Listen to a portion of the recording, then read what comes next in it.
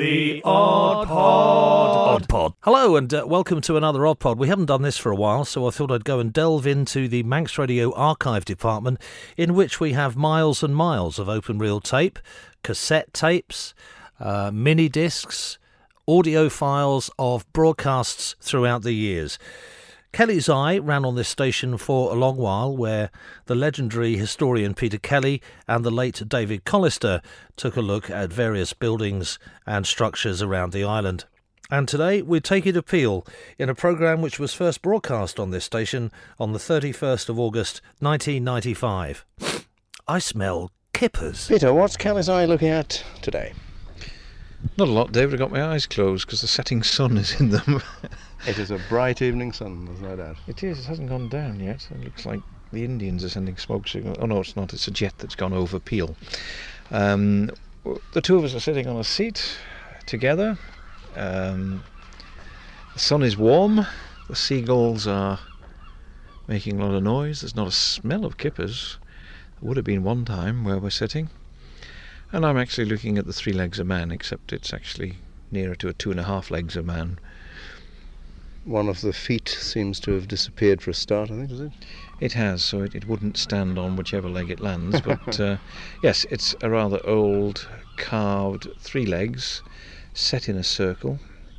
Something like a chevron next to it, isn't there? Well, yes, on either side there are 2 more circles with shields in. One has certainly got a chevron. There's a sort of inverted lance corporal stripe with something underneath which is weathered away, and on the other one, whatever was on it, possibly another chevron with 2 little things above and 1 below, also badly corroded.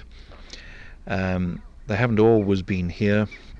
A bit of a fishy tale to it, I think, David.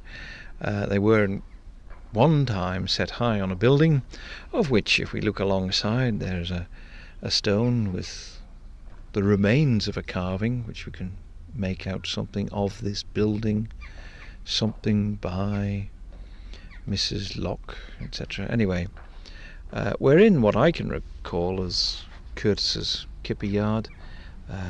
From the side of Curtis's building, it actually says Moore's kippers, so perhaps they were here before Curtis's.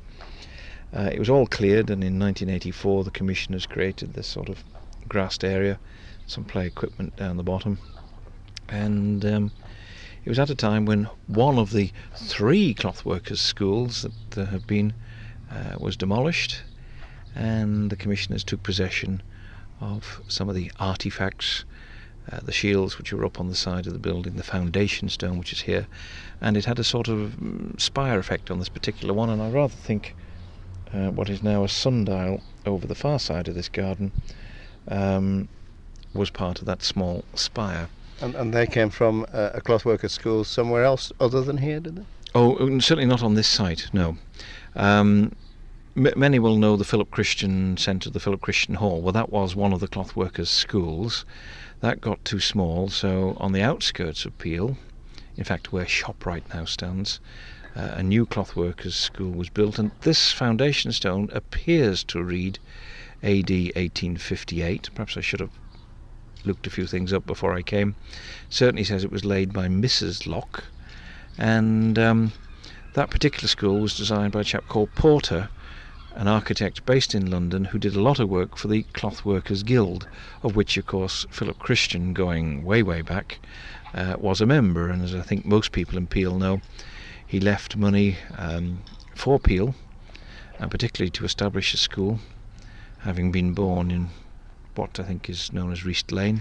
The remains of his cottage is there, looking rather forlorn, and that school was built, and even that proved to be not big enough, and in the 1890s they had an architectural competition for a new school alongside, of which one of the entries came from Bailey Scott, and it was a terrific design, if you like and follow the work of Bailey Scott, but obviously the assessing committee from Peel didn't think much of this modern fangled thing.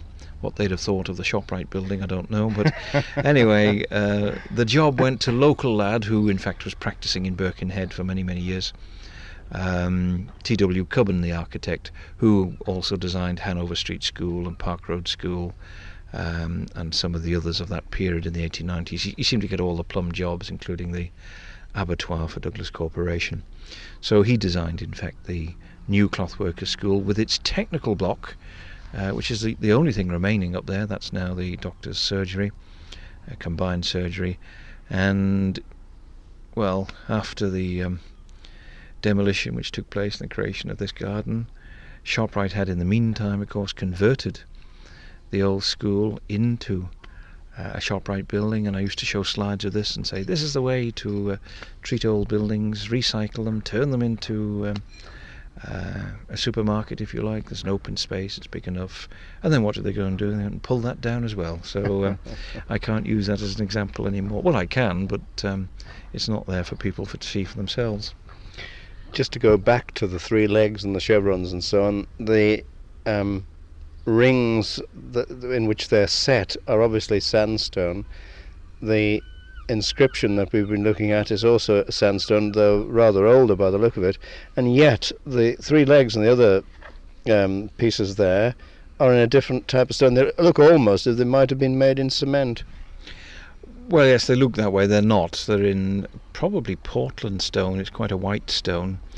Well, it's certainly white where the weather has got to it.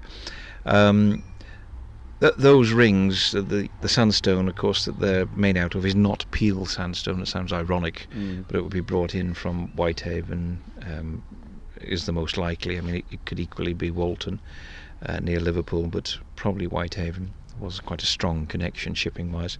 The reason being, of course, the Peel sandstone, which we look at the wall behind us, doesn't lend itself to be dressed. That is smoothed off. It weathers badly. And I think the weathering on these roundels would depend greatly on which side of the building it was compared to, the wind and the weather, and equally with the foundation stone. Not knowing now where that was positioned, it has delaminated, and of course it's in three pieces. I presume it was originally in one, and it's probably been dropped or broken during the demolition and put together. In fact, I did wonder for a while if in fact we've lost a couple of letters en route.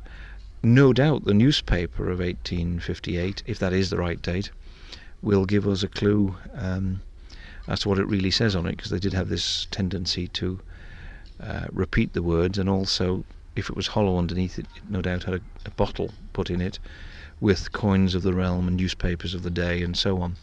Again, with the intention that whenever a building was demolished, you would find these and have examples of everyday life. But what the papers did at the time, they listed everything that was there, so you'd never have to get the bottle out to know. You just got to read the newspaper. The Odd Pod.